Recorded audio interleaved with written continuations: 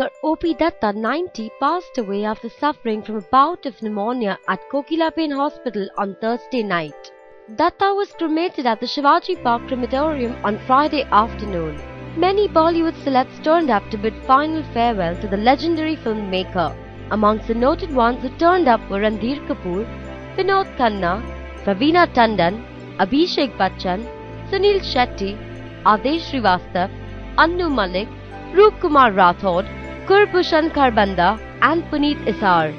O.P.Dutta started his career with a film called Pyar Ki Jeet in 1948 and went on to direct films such as Ek Nazar and Malkin.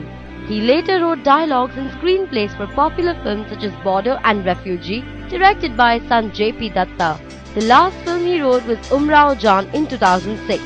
A Shok Sabha was organized later in the day which saw too many Bollywood celebs present at the Sabha to pay their condolences for Rishi Kapoor, Yash Chopra, Govind Nihalani, Manmohan Shetty, Saroj Khan, Kiran Kher, Shakti Kapoor, Shami, Asha Parekh, Kabir Bedi, Bharat Shah, Shashi Ranjan, Alka Yagnik, Ramesh Taurani, Karanveer Bohra and Ranjit.